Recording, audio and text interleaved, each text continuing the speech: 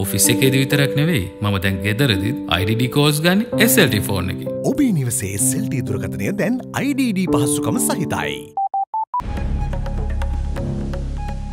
Making headlines on First at 9. Developing inclement weather. Heavy rains experienced over most parts of the island during last 24 hours. Met Department warns more rains for 5 provinces. Due to the influence of the convergence zone, even for the next few hours, we can expect heavy rainfall. NDRO has decided to issue an early warning from 3 o'clock PM onward. Political allegations. Finance and Mass Media Minister Mangala Samaraweera says not to be deceived by the statements of Rajapaksha siblings. Warning with experience. Former President Mahinda Rajapaksa says government should pay more attention on the activities in the northern province. Provision of alternatives. Central Bank of Sri Lanka decides to permit and facilitate ETI Finance Limited to sell its holding of shares to settle the deposits. China-US trade relations. China and the United States vow not to launch a trade war against each other.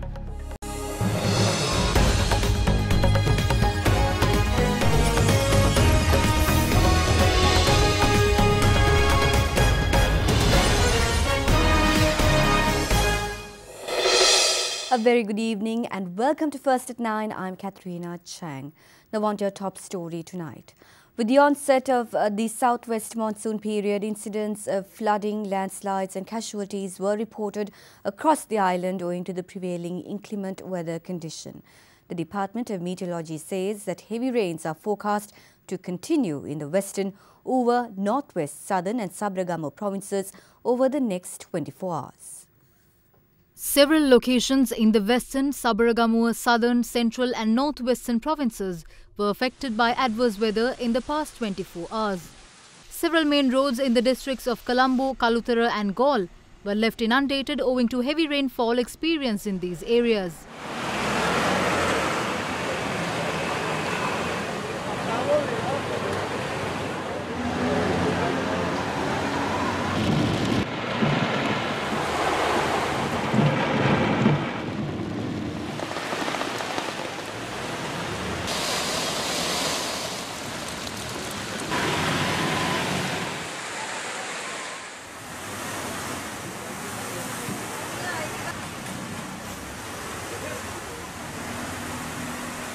Media spokesperson of the Ministry of Power and Renewable Energy, Sulakshana Jayawardena, said that power outages were experienced in Galle, Ambalangoda and Tulhiriya due to inclement weather conditions.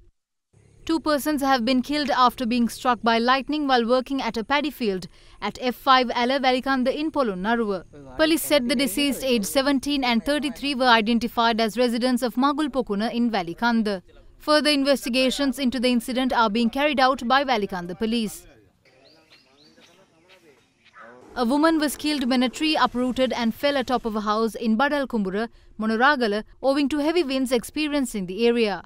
The victim was a 30-year-old school teacher.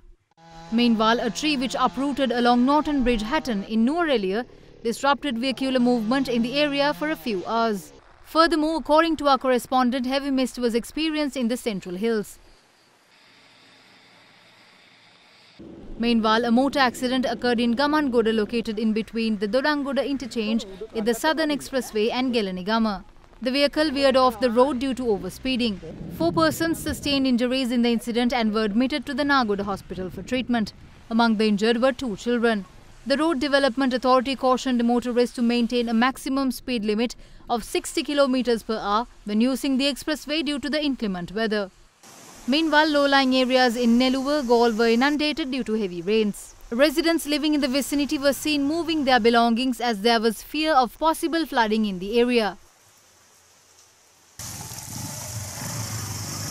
An anecut which was constructed along Andalloya in Kumaregama, Ampara, to prevent flooding collapsed due to incessant rain.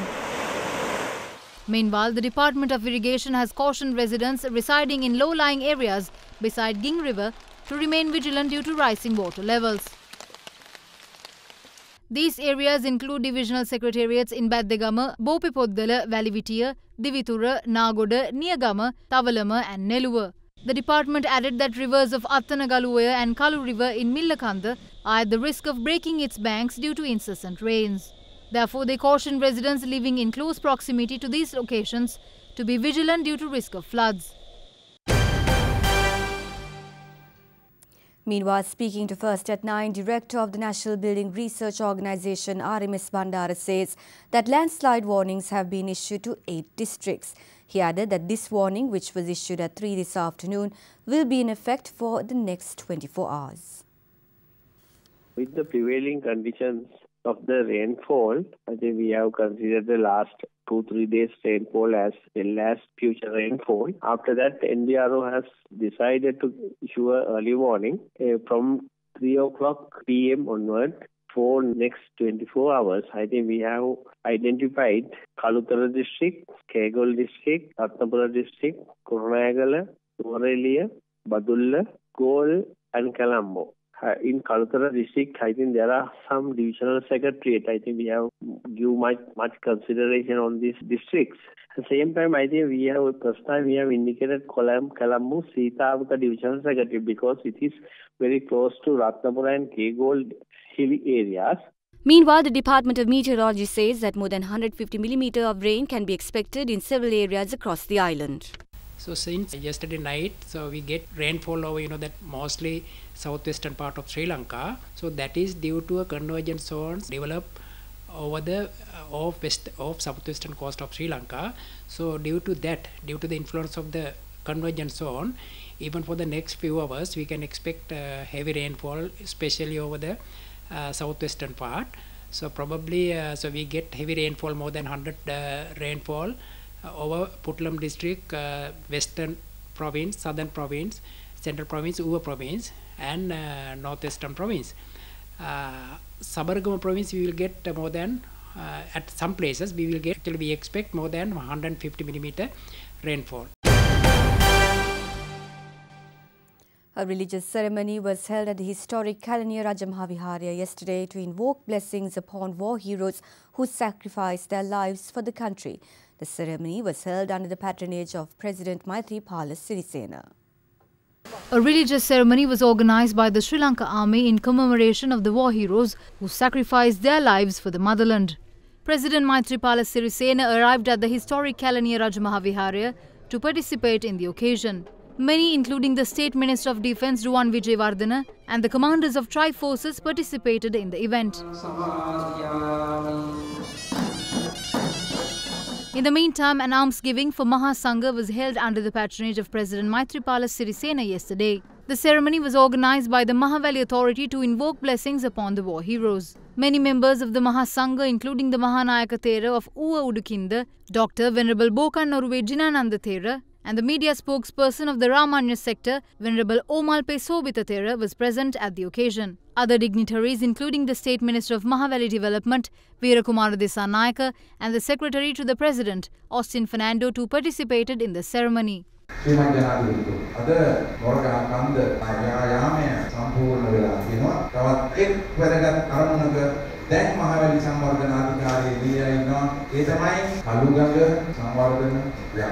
අපි ප්‍රාර්ථනා කරනවා මේ යුගය තුල ශ්‍රීමත් ජනාධිපතිතුමන් මේ උදාර මෙහෙවරත් අවසන් කොට දකුණේ සිට උතුරටත් ජල පහසුව ලබා දෙමින් කෘෂිකාර්මික සංවර්ධනයේ ඒ අභිප්‍රායන් ඉටු වෙනවා දකින්නට අපි කැමැතියි. Former President Mahinda Rajapaksa emphasizes that paying more attention to the activities in the northern province will help the government to prevent dreadful situations in the future. The former president made this remark at an event held in Hokandara yesterday. A special Buddhist event was held at the Sambuddha Jayanti Dakshina Rama temple in Hokandara to commemorate the war heroes. The event was held yesterday under the patronage of former President Mahinda Rajapaksa and former Defence Secretary Gotabaya Rajapaksa. අද බුද්ධියන්ස විශාල පරිශ්‍රමයක් දරලා අත්අඩංගුවට ගත් ත්‍රස්තවාදීන්ව නිදහස් කරගෙන යනවා. ජාතිවාදය අතරවන්නට ඉඩ දෙනවා නම් ත්‍රස්තවාදීන්ව සමරන්නට ඉඩ දීම සංහිඳියාව නෙවෙයි. ජීවිත පරිත්‍යාගයෙන් ඒ ලබාගත් නිදහස මේ පිළිබඳ අවබෝධයක් නැතිව ඉතිහාසය පිළිබඳ අවබෝධයක් නැතිව විවිධ බලවේගවල අවශ්‍යතාවය නිසා හෝ වෙනත් දේශපාලනික අවශ්‍යතාවයන් නිසා අපි පාවා දුන්නොත් නැවතත් අපිට ඒ වගේ යුගයක් ලැබෙන්නට ඉඩ තියෙනවා. විජයග්‍රහණය තහනම් කරන්න මේ රජය කටයුතු කළා. ඒක සැලරුවේ නෑ. ඒක සංවිධාවට බාධාවක් කියලා තමයි කිව්වේ. හැබැයි ජනසංහාරය සතියක්ම සමරන්ට පාසල්වල පොඩි අඩකුණු කරන්න අවසර ලැබුණා. අද රණවිරු හිරගෙවල් වලින් ඔවුන්ට ඇපල් ලබා දෙන්නේ නැහැ. මේ රණවිරු සතියවත් මේ රණවිරුවන්ට විරුද්ධව මේ කරන විගඩම නැවැත්විය යුතුයි අපි විශ්වාස කරනවා. ඒ වගේම උතුරේ මීට වඩා ඔවුන් කරපු දේවල් පිළිබඳව මේ අය මෙනෙහි කළා කටයුතු කළොත් අනාගතයේ යහපත් වෙයි කියලා අපි විශ්වාස කරනවා. මේව නැති වුණොත් මම හිතන්නේ ඊට වඩා දරුණු තත්ත්වයක් රට තුල ඇතිවිය හැකි අනාගතයේදී සංහිඳියාවේ නාමයෙන්. Meanwhile, Minister of Finance and Mass Media Mangala Samaraweera calls on the public to defeat efforts by the former President Mahinda Rajapaksa and his brothers to reclaim governing powers of the country. Minister Samaraweera made these remarks by issuing a special communique today. The special communique by the Minister of Finance and Mass Media Mangala Samaraweera was issued with the signature of his media secretary. Quote, Mr. Gotabaya Rajapaksa, who invented white van terror in Sri Lanka that attracted world attention, has said recently that the rulers and the public officials should be free of corruption. Gotabaya Rajapaksa, who could be considered as the most corrupted and dangerous public officer ever appointed in this country, is now talking like a child after rebirth. Several cases are being heard in courts and investigated by police against him at the moment. Instead of proving his innocence before courts against such charges that have already been levelled against him, he has retained leading lawyers to obtain anticipatory bail orders against those charges. They have been envious of this government as we were able to strengthen the local economy despite many challenges after 2015, and they have also been fabricating statistics and distorting the truth in an attempt to mislead the public. 63% debt installments to be paid this year are repayments of debts that had been borrowed during Mr. Rajapaksa's tenure as finance minister. It was at the level of 75% in 2017. 48% out of the total foreign debt obtained after 2015 have been used to repay the debts that were borrowed by the Rajapaksa regime. The Rajapaksa siblings who ruled this country under such a backdrop have been attempting to regain power by throwing the people into Vyatmaga, the destructive path. Therefore, we urge the people to defeat such attempts and rally around the government's agenda to build a strong economy and a rich country by the year 2025. Unquote. General Secretary of the United People's Freedom Alliance, Minister Mahinda Amaraweera, states that majority of the SLFP members who defected to the opposition are of the view that President Maithripala Sirisena should be the party candidate for the presidential election in 2020. The minister made this remark visiting the chief prelates of the Malwata and Askari chapters this morning. General Secretary of the United People's Freedom Alliance, Minister Mahinda Amaraweera, called on the Chief Prelate, Most Venerable Tibatuave Sri Sumangala Thera this morning. Later, he visited the Chief Prelate of the Asgiri chapter, Most Venerable Varakagoda Sri Jnana Ratana Thera. මේ අවුරුද්දේ අපි වැව් 1000ක් විතර හදන්න තමයි සැලසුම තියෙන අපේ සල්ලි තියෙනවා 2020 ලංකාවේම වැව් ටික යන්න ඕන කියලා තමයි ජනාධිපතිතුමත් ඒ කියන්නේ ලොකු උනන්දුවක් තියෙනවා. Following the visit, the minister expressed views to media. ඔබතුමා ඊයේ කිව්වා 16 දිනකින් කීප දෙනෙක්ගේ දේශපාලන ගමන ඉවර වෙන්න යන්නේ කියලා. ඉවර වෙන්න කියන එක නෙමෙයි කොහෙන්ද ඉවර වෙන්නේ කියන එක ප්‍රශ්නයක්. ඊළඟ ජනාධිපතිවරණයක් එනවා නම් අපේ හොඳම අපේක්ෂකයා මෛත්‍රීපාල සිරිසේන ජනාධිපති. ඒ 16 දිනකින් මම දන්නවා 14 දිනෙත් 13 දිනෙක් විතර ඒක කියනවා. මේක පිළිබඳව අපි සතුටු වෙනවා. අනිත් අයත් ඒක කියනවා නම් වඩා වැදගත් කියලා මම හිතනවා. ඉතින් අපිට චෝදනා කරනවා. අපි මේක බලන්නේ මේ කඩල හිරවන්න නෙවෙයිනේ නැත්තම් අපි හුඟක් කට්ටිය එලි. මීට ඉස්සර කාලෙක වුණා නම් ඒ කරන දේවල් බැලුවම පක්ෂ වලින් ඉවත් කිරීම മന്ത്രിකම් වලින් ඉවත් කිරීමට එහා ගිහිල්ලා සමහරලාට ජීවිතෙන් උනත් ඉවත් වෙන්න තිබුණා. නමුත් ඒ දේවල් අද කරන්නේ නැහැ අපි. The recent statement made by the Cabinet Corps spokesperson, Minister Dr. Rajda Senaratne, continued to wreak havoc as a number of protests were organised today as well. In the meantime, various other politicians too expressed their views in this regard. Expressing objection over the recent statement of Cabinet spokesperson Minister Dr. Rajitha Senaratne, UPFA parliamentarian Piyal Nishantha and several others held a protest march in the town of Hettimulla, marching towards Beruwala in Kalutara.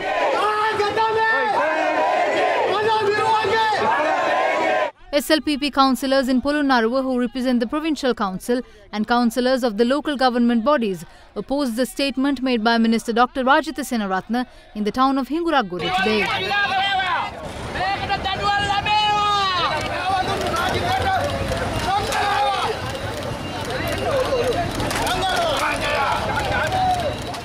Meanwhile, organising a function to commemorate war heroes, foreign employees and youth collective in Chilau expressed their objection over the recent statement by Minister Dr. Rajitha Senaratne. Various other politicians too expressed their displeasure in this regard. Cabinet ප්‍රකාශකතුමාගේ ප්‍රකාශයක් ඒ වගේම ඒ ප්‍රකාශයේ කරන වෙලාවේ ඊටපු හමුදා මාධ්‍ය ප්‍රකාශකගේ ක්‍රියාකලාපයත් අපි හෙලා දකින්නවා කියන කාරණේ මේ වෙලාවේ මතක් කරගන්න. උතුරේ පළාත් සභාව අපේ විජයග්‍රහණයේ දින සංහාර දිනයක් විදිහට නම් කරාම ඒ ගැන මාධ්‍යවේදීන් ඇහුවා මේකට කමක් නැහැ කියලා කිව්වම මට මගේ ඇස් සහ කන් අදහා ගන්න බැරි වුණා. රාජිත සේනාරත්නට අනුව LTT ත්‍රස්තවාදීන් මේ රටේ දරුවෝ මිනිමරු ත්‍රස්තවාදීන්ව දරුවෝ හැටියට බෞතිස්ම කරන එක රාජිතලගේ දේශපාලන කොන්ත්‍රාත්තුව. කැබිනට් ප්‍රකාශක කියන දේ කියන්නේ ඒක රජයේ නිල මතය. ඒක රජයේ නිල මතය නෙවෙයි නම් ඊට වඩා ඉහළ කෙනෙක් කියන්න ඕන නෑ ඒක නෙවෙයි මතය කියලා. ජාතියකට ආගමකට කුලයකට වෙනස් වෙලා නැහැ. රටේ ශ්‍රී ලංකයන් තමයි නැතිලා තියෙන්නේ. ඒක ආයිත් ඇති නොවන විදිහකට කටයුතු කිරීම අපි දේශපාලඥ සහ ජනතාව සතු කාර්යභාරයක් ලෙස තමයි මම සලකන්නේ. Meanwhile, the Central Bank of Sri Lanka in a statement today said that it will permit the ETI Finance Limited to sell its assets. The Monetary Board of the Central Bank of Sri Lanka, having considered the critical financial conditions of the ETI Finance Limited and the possible implications to the financial system, has decided to permit and facilitate ETI Finance to sell its holding of shares in subsidiary and sub-subsidiary companies and investment properties based on a proposal submitted by the Board of Directors of ETI for a net amount of $75 million subject to compliance with the applicable laws and regulations. Having considered the request of the depositors, ETI has also been instructed to pay urgently 10% of the deposit liabilities, which amount to approximately 3,350 million rupees, and the accrued interest of 1,400 million rupees, approximately as at end May 2018, using the sales proceeds received. The payment will commence on the 5th of next month, and ETI has already been told to inform its customers the way of payment.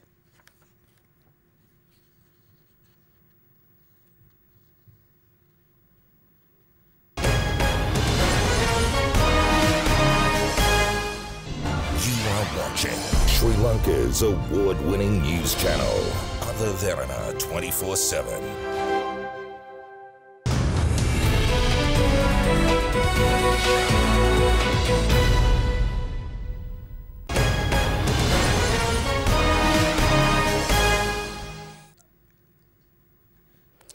A researcher believes that the government should openly communicate its policies prior to the implementation of agreements instead of doing so as a reactionary measure.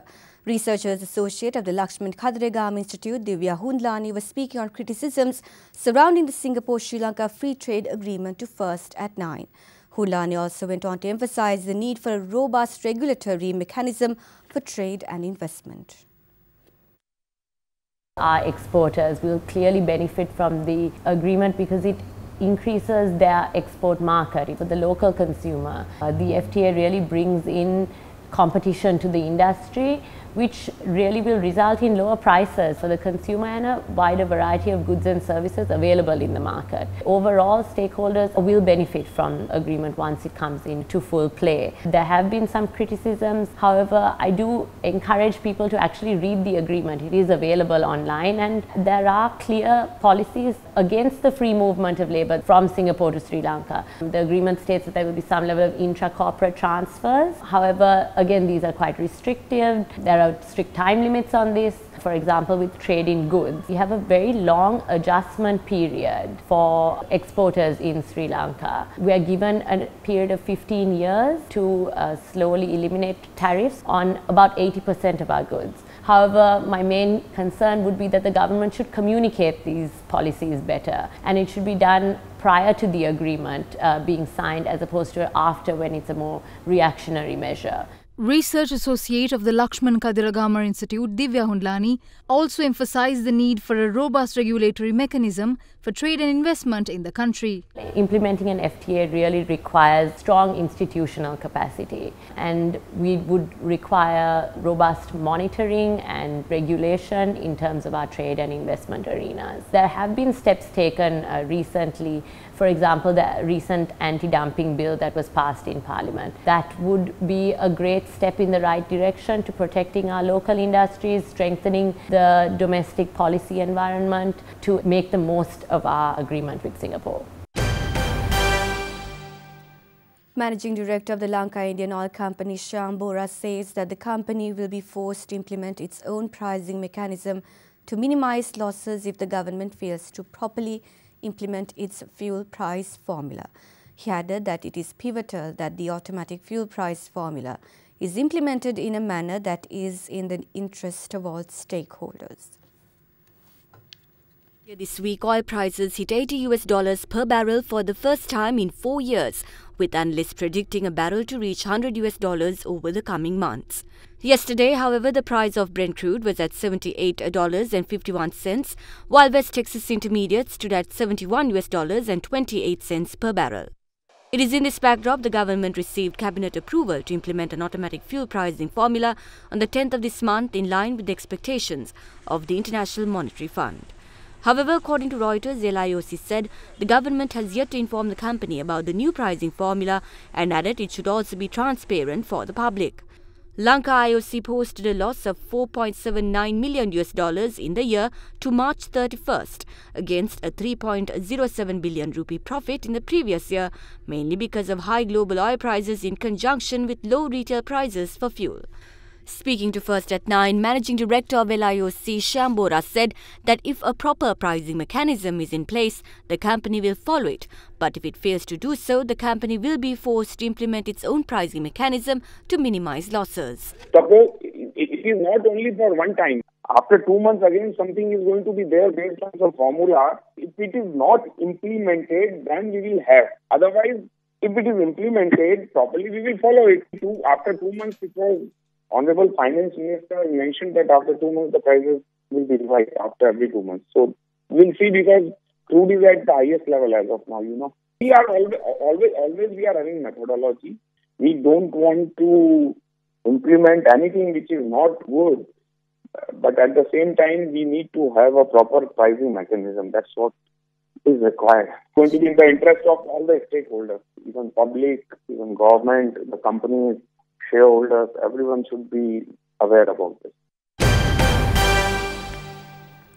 President of the Chamber of Construction Industry, Engineer Major Ranjit Gunatilaka, says that more work needs to be done to encourage new investors within the private sector to invest in the construction sector. Gunatilaka went on to say that high interest rates in banks, slow process and procedures to obtain permits and visas, as well as ineffective partnership between the private and public sector discourage local investors to develop the industry. He expressed these views at the opening ceremony of Build Sri Lanka 2018 held in Colombo recently. Today, if someone asks me what is the best business venture in this Sri Lanka, I have to think twice. With the present bank interest, we always feel the local investors got to think twice. For a project of 2 years minimum or 3 years at the present rate, unless you have about 40-45% return on your capital, right? I know the bank people are here, but sorry to say, that is the situation that no one is going to invest, because that investment is taken back at a risk. The procedures, permits that we have to take in this country when we try to do the development is really discouraging. There is no following up authorities here. Once you apply for an application or permit, when are we going to get? We have talked about a lot of private sector, public sector partnerships. This is, I think, at the moment is very limited. I have not seen affecting construction industry, public sector and private sector. And also, once it's limited the construction sector working in this country, we have been asked by Export Development Board and other authorities in the government to go out and do our services. For certain negotiations, when we were asked to come to various countries, we take more than 2 weeks, 3 weeks to get simply the visas, which discourage even getting the job. Stock market analysts say that the Colombo bourse can expect local buying interest and turnover levels to remain moderate over the course of the week.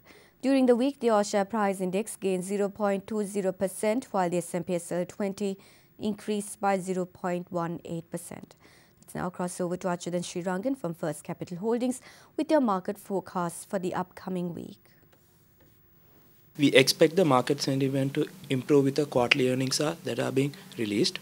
Local buying interest and overall turnover levels are like to be remain moderate, adapting a wait-and-see approach as investors are looking out for the proper direction in the index after the fuel pricing hike affecting some listed counters.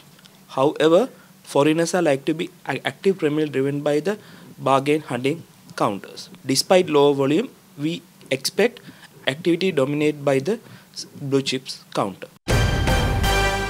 You are watching Sri Lanka's premier news channel, Other Derana 24/7.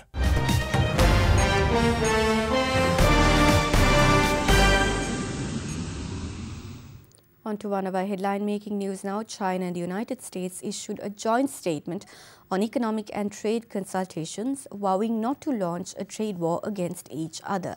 The statement had been issued yesterday under the directives of Chinese President Xi Jinping and US President Donald Trump.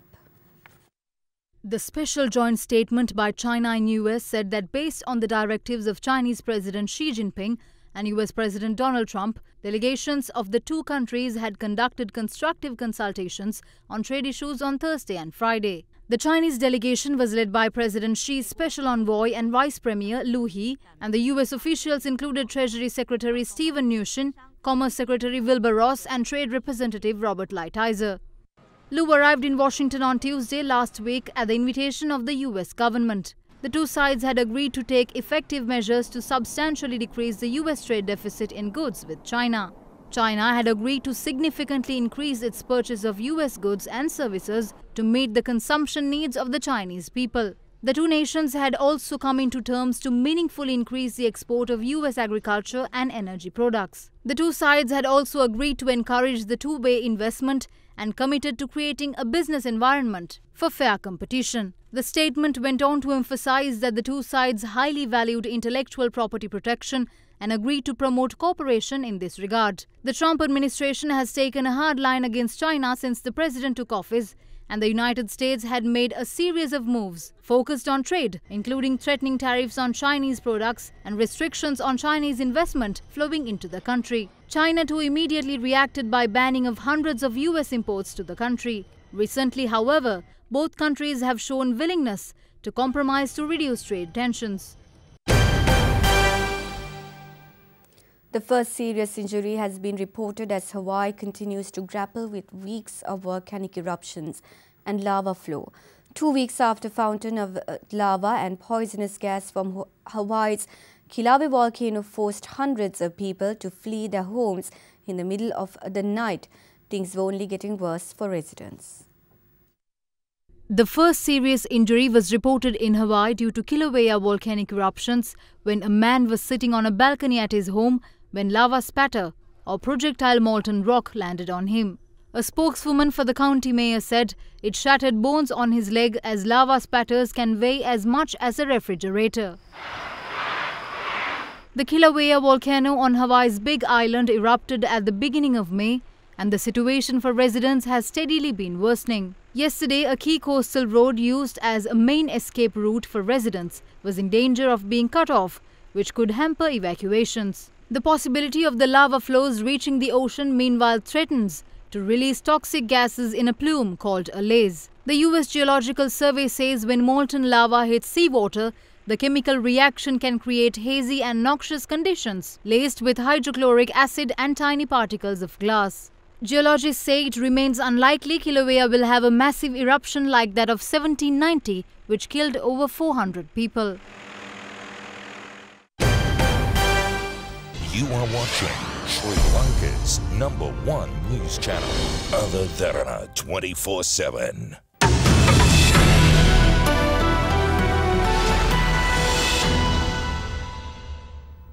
Sheila Fernando is at your Other Derana Weather Centre with your forecast first evening edition.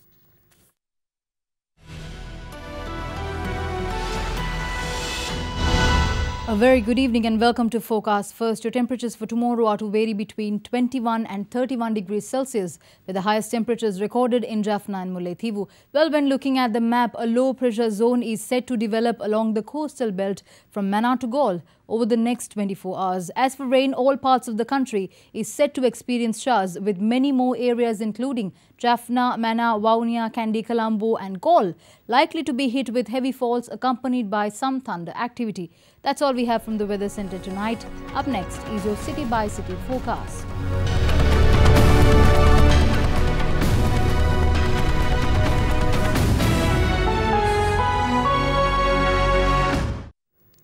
And before we go tonight, we'd like to take you back to the royal wedding of the Duke and Duchess of Sussex, a wedding that is regarded as a cultural revolution.